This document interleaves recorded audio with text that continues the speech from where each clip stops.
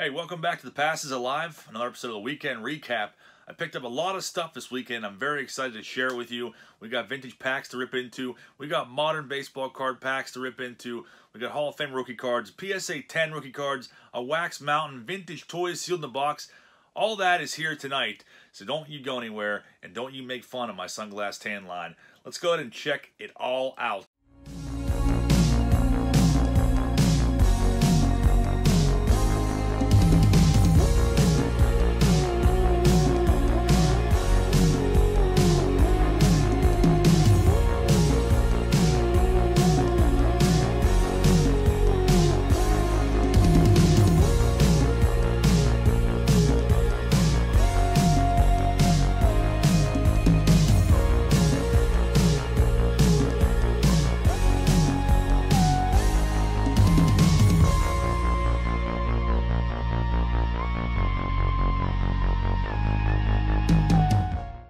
Okay, so first things first, you can see I got a lot of stuff I told you it wouldn't even all fit onto one screen. So let's go ahead and make this a little more presentable. There, that looks better. First off, Eric and I visited Cuyahoga Falls on Friday, went to 2 card shops and also a flea market, picked up a bunch of wax boxes. This is one I've ripped open before on the channel. Some of you guys may remember this. This is 91 Classic Best. Generally not really valuable cards by any means, but the reason I picked up 4 boxes of these are because you can find one of the 2000 Mike Schmidt autograph cards. There's also some decent rookie cards in here, minor league cards of Pedro Martinez, Chipper Jones, and several others, so there are some nice cards to chase after, but we're going to rip these all in one night here pretty soon, looking for the Mike Schmidt. It's pretty hard to pull, but there's always a chance. We got 4 boxes of those, and then this is one from 92, also Classic Best. This is also gives you a shot at a couple different good autographs. Ken Griffey Jr., Nolan Ryan. They both signed 100 of these cards, and you have some also now Hall of Famers that can be found in here, like Ken Griffey Jr. and Mike Piazza, and there are a couple other nice names as well. So these are jumbo packs. We will rip these open sometime in the near future. 25 cards per pack, 1 bonus card per pack. So another kind of an oddball one you don't see very often. So looking forward to ripping those. And of course, a ton of 91 Score Series 2. I never really come across these, but man, did I hit the jackpot at All Pro Sports Cards in Cuyahoga Falls. Picked up 10 boxes of these. And we are going to go after the Mickey Mantle autograph. I think we're going to do this all in one night in one continuous live stream. Rip into, I think I have another box too. So 11 boxes of these in search of the Mickey Mantle auto. So that will be a lengthy and fun live stream. Should be several hours, but we haven't done that in quite a while. So pretty stoked to pick up all of those. I don't see those very often, so pretty freaking awesome. And also at the flea market this morning, I found some more wax boxes. 93 Top Series 2, the one with Edmonds rookie card in it. Full box for $5, which I thought was a great deal. Not an amazing series or anything, not as much as Series 1, but for $5 from 93, thought that was great. Couldn't pass on it. And then, of course, Adon Bowman. I love these cards. These are part of my childhood. Some people hate them, some people love them, but $10 for a box of these is a pretty good deal, I think, nowadays. I checked the packs out, see if there's any, foul play or what looks to be searching, and they look pretty crisp. So $10 for Adon Bowman. I will never ever pass on that. Then a couple days ago, I was on Facebook Marketplace and came across these 2 beauties. Real Ghostbusters Milton Bradley 100-piece puzzles from the late 80s. Generally, these are about 15 to 20 bucks a piece online, and the lady wanted 15 for both of them. I think I might have this one, but I'm not sure, but I bought them anyways because it was a great deal. So we have Spangler and Venkman dealing with a crack in the containment unit and Slimer cowering in fear above it. But supposedly these puzzles are complete. She had pictures of both of them put together with all the pieces there. So I figure, what the heck? That's pretty awesome. I don't come across vintage RGB stuff very often, especially for a good price like that. So I had to grab both of those. Since we're showing RGB stuff, I figure I might as well show the next pickup from this morning. The original Real Ghostbusters Highway Haunter from Kenner in the late 80s. Picked this up today, and I am super excited because this is one I've wanted since I started collecting toys. I just always passed on it, and now it's become increasingly more rare. You don't really ever see them get listed anymore like you used to. So this one is sealed in the box. The tape there is hanging on by a thread, but it's still hanging on. So we have a Volkswagen type convertible that transforms into a giant mantis. Pretty excited about this. I'm sure some of you guys may remember this one from your childhoods, but very, very nice condition on the Highway Haunter. The only thing I'm not too excited about is this big price tag there, but I do have some of this goo and sticker lifter that I think will take that right off without damaging the cardboard at all. So very, very stoked to finally add this one to my Real Ghostbusters collection. Then at the end of last week, I stopped by an antique mall that I go to pretty often. There's one card vendor in there that usually has some decent baseball stuff. And he had a few sets out, and I thought this was a pretty good deal. 95 Bazooka, factory sealed for $5. Really not worth very much at all, but we used to buy packs of these all the time from a place down the road from our house called Johnny's Market. So we kind of grew up with them. So it's very nostalgic seeing this. And I've been buying more sets lately just to have them and collect them. So I was pretty stoked on that. Kind of an oddball one you don't come across very often. Oh, this was a pretty good deal too. Don Ross from '89. And this was $10. I was pretty stoked to see that they are all still factory sealed as well in bricks here. So $10 for '89 Don Ross, I thought was a pretty decent deal. So normally I don't really buy modern cards, but lately I've been indulging in it lately. And I want to start getting these rookie cards before they are sky high. So I figure what better time than now to pick up the Eloy Jimenez PSA 10 Chrome rookie card. Very, very nice looking card. I think this was $55 shipped on eBay, which I thought was a pretty good deal for his Chrome rookie. That was the first pickup, and then cannot go wrong with the Fernando Tatis Jr. Gem Mint 10. I think this went, I won the auction, I think this went for around $80. So Tatis Chrome rookie card, and I definitely plan on getting some more. So some card shop pickups and also some flea market pickups. This first one was from All Pro Sports Cards in Ohio. Felix Hernandez. We just did a rip on one of these boxes recently. 2004 Bowman. That's his rookie card. King Felix. That was a few bucks at the card shop. Pretty stoked to add that to my PC. The next one, I think this was a buck at the flea market. Edwin Encarnacion rookie card. Didn't have that one on the PC, so I had to pick it up. And then back to Triple Play Vintage. This one was one I couldn't pass on. I have it already, but I feel like this one might be better condition than the one I already have. And this card is pretty hot right now. Darryl Strawberry, 83, Tops Traded. Beautiful looking card. Could not pass on that for 20 bucks. Was pretty excited to pick that one up. And then these were $2. So Triple Play Vintage has a bunch of different boxes. They got a $2 box, they have a $1 box, all kinds of stuff. But this is one I was actually eyeing up like last week at another card shop, and it was like $30. Been going back and trying to get a lot of these vintage rookie cards, but $2 for that one. I was pretty stoked. And then $2 for a Jim Cott 1960 rookie card. I have this one as well, but I'm pretty sure this condition is better than the one I already have. So Jim Cott, not a Hall of Famer, maybe someday. I don't really know, but Jim Cott rookie for $2. You cannot beat it. And how about this? My first Mickey Mantle card. I know it's not an amazing one, but 1959, Mantle hits 42nd homer for Crown. I bought this at the flea market, and I was like, I need to get myself a Mantle. I don't have any. I haven't had any for too long now, and it's time to change that. So, baseball, thrills, action photos, Mickey Mantle himself. Pretty stoked on that one. Another flea market purchase from Rogers. One that has eluded me for long enough. 1961, Juan Marichal rookie card. And tattered rookie card. One touch here, but good looking card. Centering is not too bad, and the surface is pretty decent. Overall, I think this is a pretty nice pickup.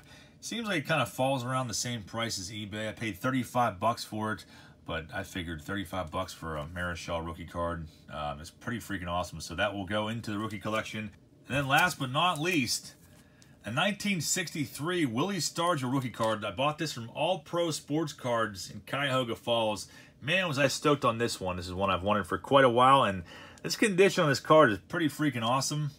I definitely had to make sure that I ripped it out of the screwed-on case and checked it out to make sure it wasn't a counterfeit. Although, I don't think there's too many counterfeits of Willie Stargell out there, as much as there are of Pete Rose, but you never know. And this sticker mark here kind of made it seem like a dead giveaway, just because this probably sat in a windowsill or in a showcase and became faded over time, and whatever the original price tag sticker on there at one point is left behind. But great condition, 80 bucks, all pro sports cards. Very, very excited to have the Star Joe rookie card in my collection. And then also at Triple Play Vintage, we met up with Scott from Reindeer Studios. Great guy, and Scott hooked me up with this freaking awesome shirt that he made. G.I. Joe figures doing the YMCA. Pretty freaking awesome. I was blown away by that when I saw it. Very, very talented guy, Scott at Reindeer Studios. Thanks a lot, man. I really appreciate this. Now let's rip some packs. I picked up all these 89 Don Russ packs at Triple Play Vintage on Friday. 3 for $1. You cannot beat that deal for a chance at Ken Griffey Jr. rookie, Kurt Schilling, Smoltz, Randy Johnson. All those heavy hitters are in that set. 3 for $1. Triple Play Vintage. Check them out. Cuyahoga Falls, Ohio. If you have not been in there yet, you are blowing it. So I'm going to keep those off to the side for now. And then these were a flea market pickup from Rogers. 10 bucks for all these packs. And just a quick glance, I was like, wow, $10 for all these. These two alone right here are worth 10 bucks by themselves. 93 Topps Series 1. Possible chance at a Jeter or Jeter Gold. So let's go ahead and rip into some of these. We got quite a few here. There's some I'm not going to open. Like we have some 92 Topps with far more tags on them. 91 Don Russ. I'm not going to open those two. 88 Score. 93 Topps Series 2. You know what? This is a really peculiar pack here because it's got to be searched. There's no gum in this. So let's go ahead and see if the searcher left us anything good in here. Best cards in the set: Smoltz rookie, Johnson rookie, Sheffield. Yeah, I would say that they searched that pack. Nothing prominent at all in there. 91 Topps. Let's rip this open. Maybe we'll find the Mark Whitten error card. I've been wanting to pull that card of a pack since I was a little kid. And a nasty, nasty looking piece of gum there. But same thing with these. If you find these packs at flea markets, 91 Topps, you never know. There could be a Desert Shield. There is no indicator between regular Topps and Desert Shield. So unless you rip it open, you will not know what's inside. So a pack of Desert Shield cards would cost you easily 100 bucks nowadays. Shane Andrews, rookie card, and Felix Jose Gold Cup.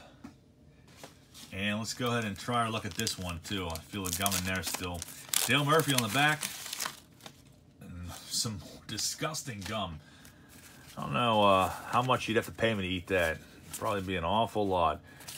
Darnell Coles. See if we can find a Chipper Jones rookie card. Obviously not Desert Shield. John Smiley, Rafael Palmeiro, Wade Boggs. I always like that shot of him. And Dale Murphy in his Phillies uni. What else we got? We got 90 Topps. Let's check this out and see if we can't find the Frank Thomas no name on front. If we pull that card, it's going to be randomly from a pack like this, but I don't want to jinx myself. Look at that freaking... Jeez, that is disgusting. I've never seen gum that bad in packs. Mark McGwire is a good sign. The indicator, I want to say, is Kurt Schilling for the Frank Thomas rookie card. Nolan Ryan, really off to a good start here. Barry Bonds, that's probably the best pack of 90 Topps I've ever opened. McGwire, Nolan Ryan, and Bonds. And no Frank Thomas in that pack. We can't be greedy. That was a good pack to begin with. 93 Topps Series 2. I actually bought a box of this today for $5, which I thought was a great deal.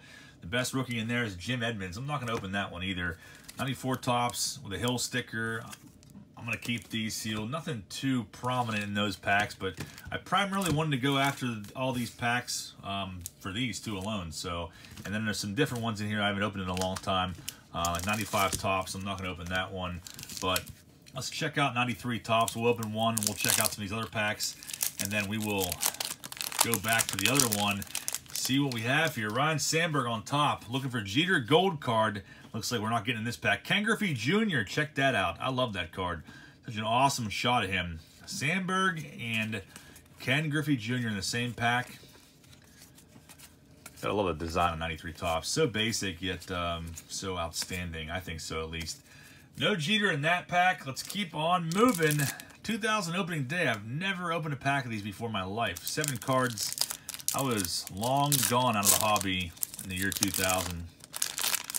Moved on and doing different things until I came back like 15 years later. Cool design, though.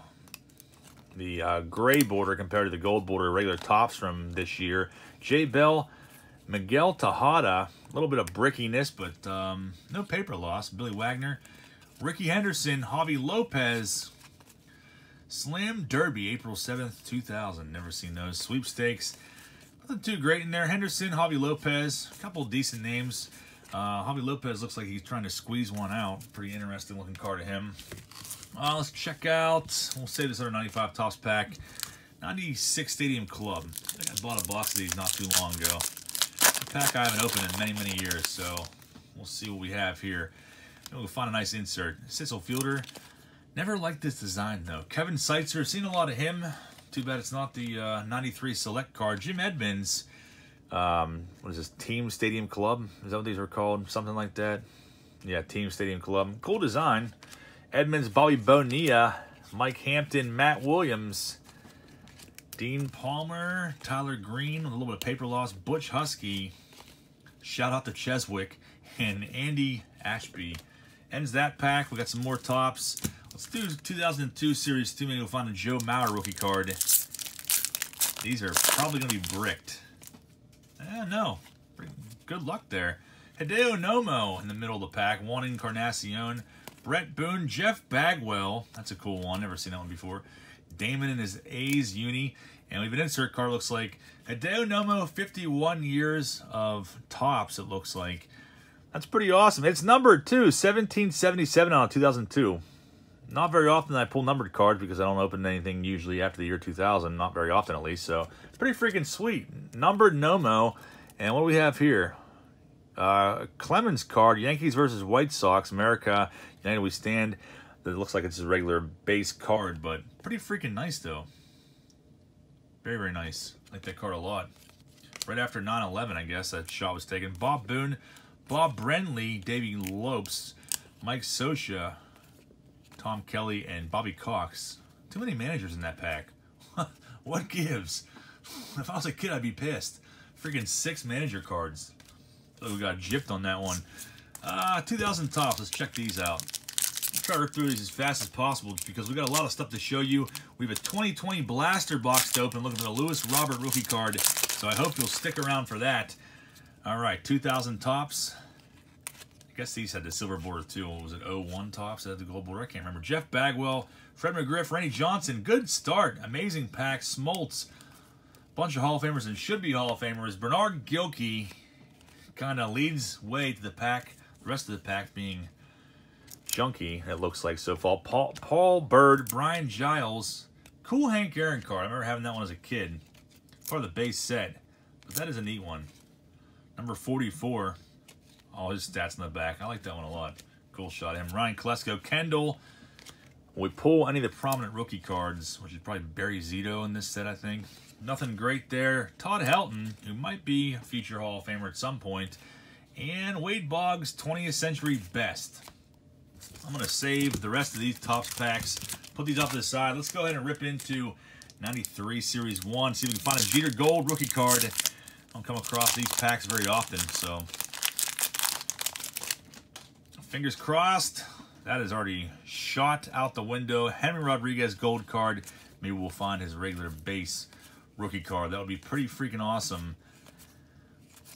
Greg Olson, Greg Maddux, and Mel Rojas. No draft pick cards in that pack. That takes us to our last item of the night. We have 2020 Series 2. We're going to rip into this.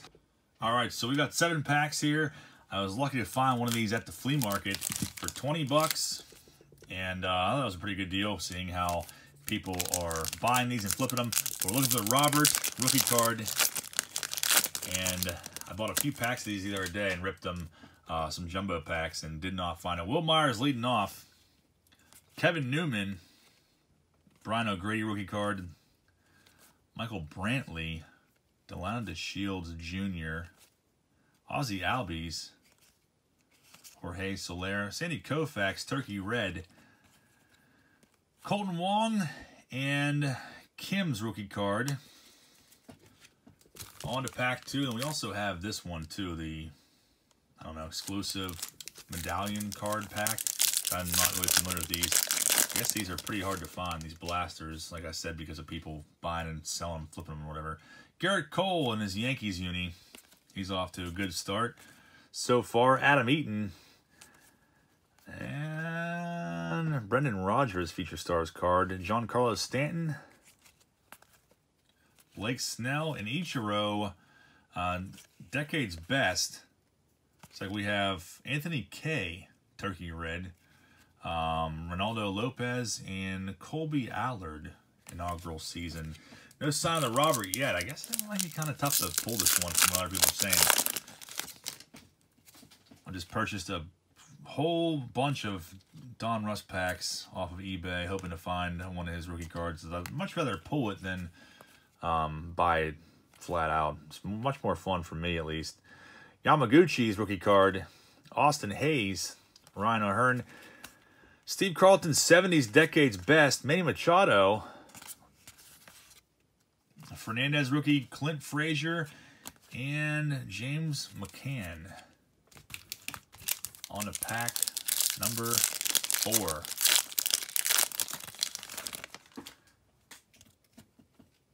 Mike Ford leading off. Astudillo, AJ Pollock, Dickerson, Happ, and Duhar. Barry Larkin, 85 design.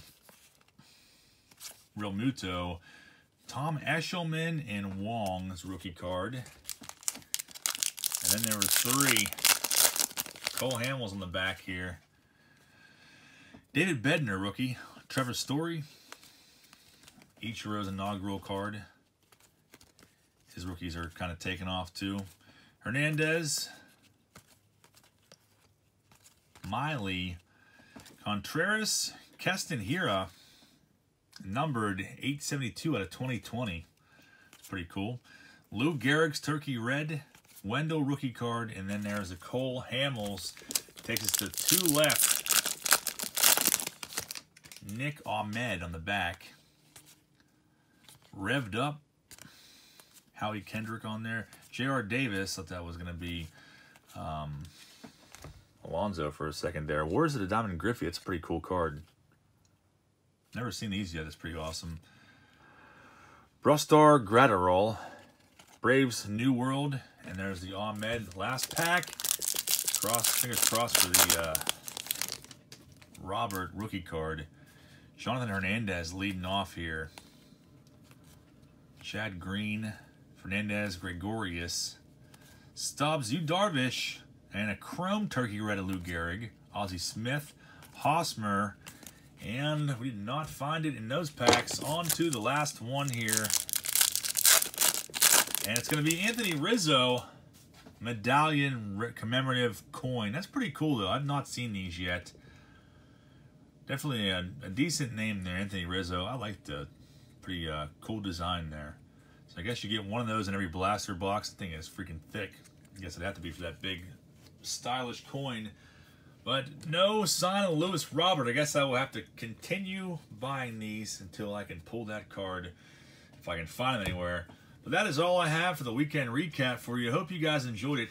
Drop me a comment down below and let me know what your favorite thing was that I picked up. And hopefully I will see you tomorrow. If not tomorrow, I will see you on Tuesday for Turn Back the Clock Tuesday and 96 Finest Series 1. Looking for refractors of Hall of Famers. So hopefully see you then. Thank you very much for watching, guys. I appreciate it. Have a great rest of your weekend.